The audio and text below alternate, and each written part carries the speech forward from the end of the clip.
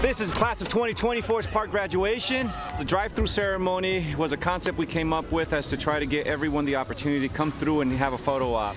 We want them to hear their name announced at least from the podium.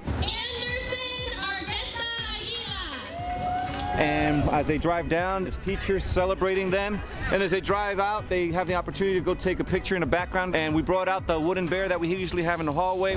I feel like this is a really good way of appreciating the seniors and the hard work they did so they could graduate. And I couldn't be more happier.